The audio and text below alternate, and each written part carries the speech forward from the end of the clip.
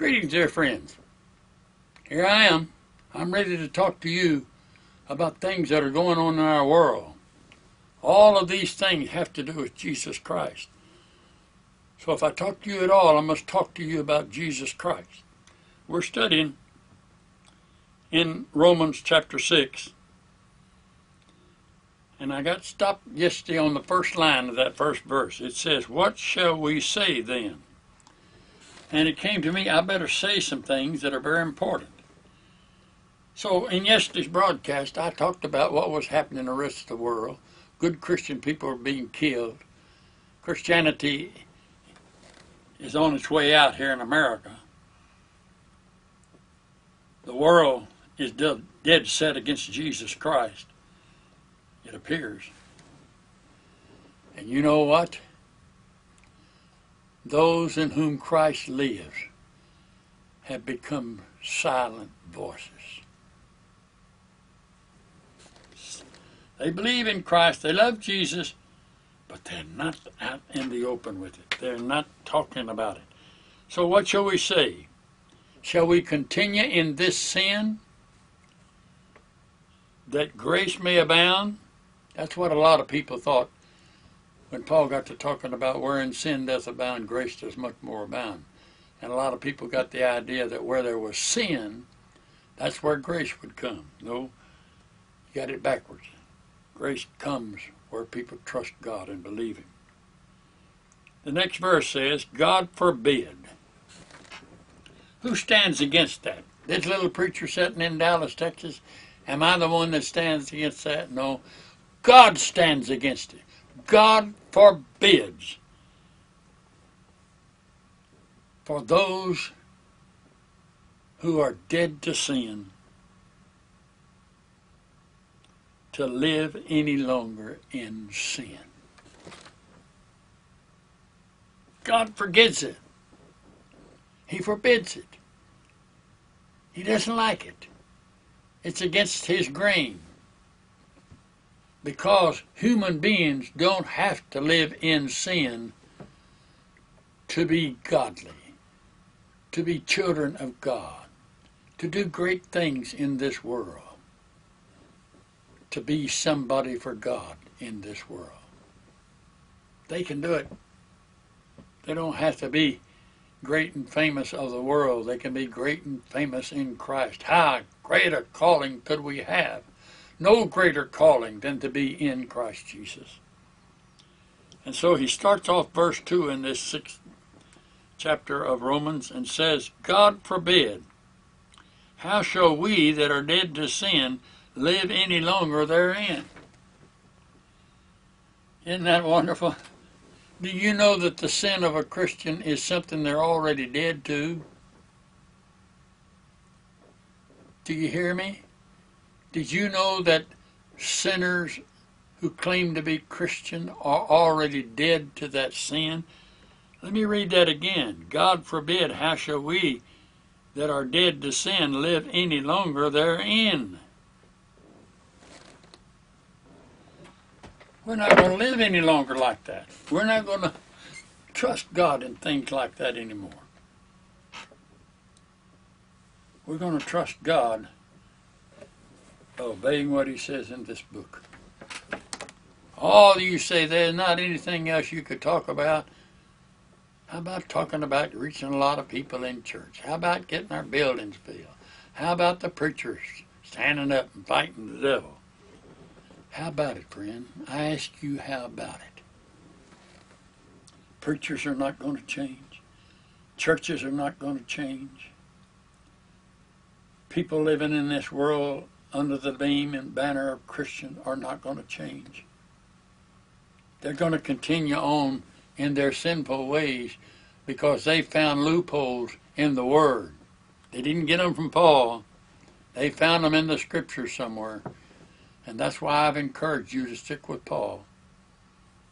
I'm not against the rest of the Bible. A lot of people get that. But when I first started with this message many years ago, I encourage people to read only Paul's epistles. And it has proved to be successful because people had a knack of always drifting back to something in the Old Testament, something under Jesus of Nazareth, and they never did get a hold of Paul's message. And the reason for that was that the church didn't preach Paul's message. And so they were either left to do what they felt led to do or do it against the church. I'm telling you what you can do. I'm telling you that if you are saved and you believed on the Lord Jesus Christ and He came and placed His life in you, that made you somebody. That made you somebody important.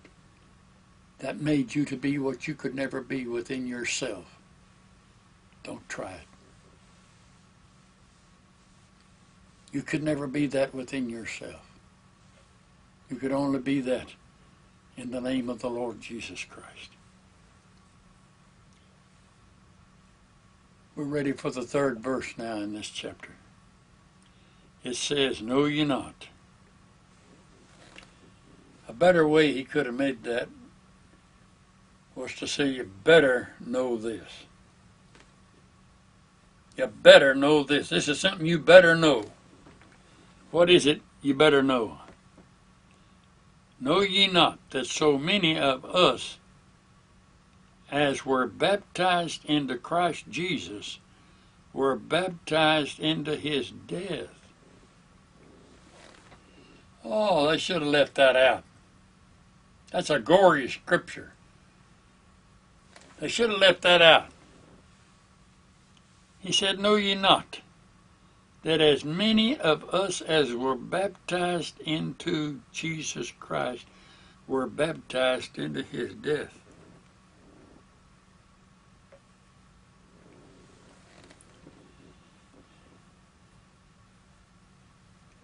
That means when He died on the cross, you were in Him. I've said this hundreds of times without exaggeration. I've said that you were in Christ when He died on that cross. Paul says it in Galatians 2:20, I am crucified with. I'm killed out. I'm destroyed with Christ on the cross. Other places, it speaks of death. His death is our death. That's what we need. We need a revival of the death of believers. The believers have become something within themselves. They have become somebody within themselves. They have become readers of other books and gotten an idea within themselves that works better than the Bible. They have listened to somebody else on radio and television and they're getting all stirred up about it. Let me tell you, you couldn't be any more stirred than you could be in Romans 6. In fact, as I begin this 6th chapter of Romans, I must tell you that I put as many as have come to Jesus Christ in this message into Romans 6 first. That's the first chapter they need to live in and concentrate in until it breaks through their brain. Breaks through their brain and they get it in their mind. Somebody's always saying to me, how do I get the mind of Christ? You get in Romans 6 and you begin to learn. You won't the first 2 times you read it or 3 times. You may have to read it 50 times before you ever get the message because the brain doesn't work like the Holy Spirit does. He's always ready to give us truth, give us Jesus. But we're not ready to receive it. And so when we get ready to receive it, we will know that every one of us were placed in Christ. Now that's not the way it says it. So let's go to the way it says it. It says, "Know ye not that so many of us were baptized into Jesus Christ, were baptized into His death?"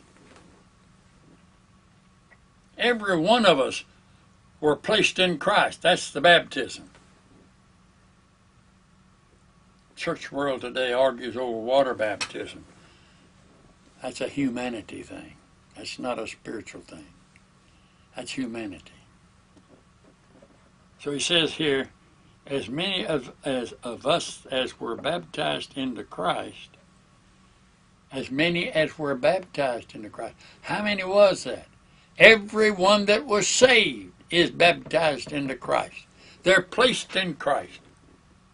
That can mean a lot of things. They're placed in His body, His spiritual body. They were placed in His life. That the life, Paul would say, the life I now live is Christ. People were placed in it. They were placed in it in a certain way that they should never forget it. It says so many of us were baptized into Jesus Christ. You were placed in Christ. What happened to you? What happened to you when you were placed in Christ? You were baptized into His death. That's so you wouldn't live your own life anymore. God never intended for human beings to live their own life. That's what tore up the Old Testament. Everybody did their own thing, did their own way, disobeyed God. No. He wants us to see here in this verse that we were all placed in Christ and were placed into His death at the same time. Well, that takes us to a very important legalistic truth given to us by Paul. Paul would say that in His death, burial, and resurrection do all believers come to the knowledge of who they are in Christ. It's a knowledge thing. You have been baptized into Christ, but the baptism into Christ starts with the baptism into death, meaning that you may not live this life out. You may not do everything you want to do with it. You may work for God and end up in death. Not a very pretty picture, is it? You'd like to hear something else. They were baptized into Jesus Christ and were baptized into His death.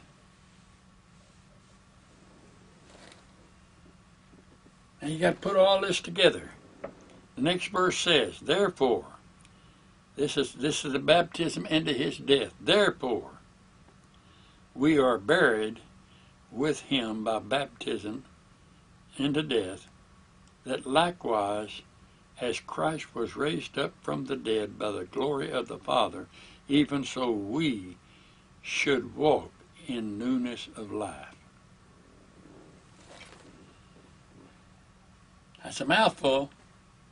That's what a Christian is. That's why the world doesn't like Bible Christians, because that's a heavy load on Christians' mind. How do I live this? How do I get this out? And the end result is the world thinks they're crazy. The world thinks Christians are crazy when they talk about Christ living in them and they getting there by the death of Jesus Christ. And so this fourth verse is just full of information. We are buried with Him by baptism into death. Now, strangely as it may seem, religion has changed that baptism into water. That we go down into a deathly grave of water and we come up in newness of life. I'll not argue that point, but that point isn't real. What is real? That we were baptized into His death.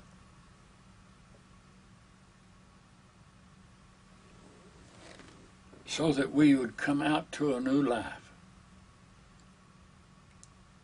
The problem in religion today is that multitudes of people accept Jesus as their Savior, but never see themselves buried in the understanding that He is our life, that we died and we're buried with Him. So the next thing that happens when you die, you're put in the grave. Therefore, we are buried with Him. I said that. There are three things that must happen to a believer. They are dead, they are buried, they are resurrected. Death, burial, and resurrection. That's the Christian life. It must never be forgotten. Never forget that that's the way it's going to be for you day after day. And somebody very good at talking is going to get to you and say, oh, that's hogwash, that's not truth. You better straighten out your life. No, sir. I have been buried with him because I died with him. I have been resurrected with him because that's the way God planned it. And now I walk in newness of life. Let's read on in that verse. Therefore we are buried with him by baptism into death, that like as Christ was raised from the dead by the glory of the Father, even so we also should walk in newness of life. Oh my. What is walking in the newness of life? Living the Christ that's in you. Gotta go. My time is up. God bless you till we meet again. Bye-bye.